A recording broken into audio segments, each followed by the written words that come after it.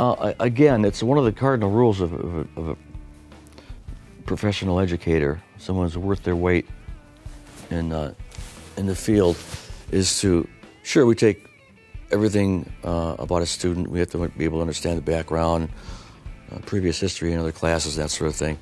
But I used to always tell my students it doesn't matter what precedes, what kind of grades you had before, what kind of trouble you were in. When you're in my class, it starts over. It's day one with me.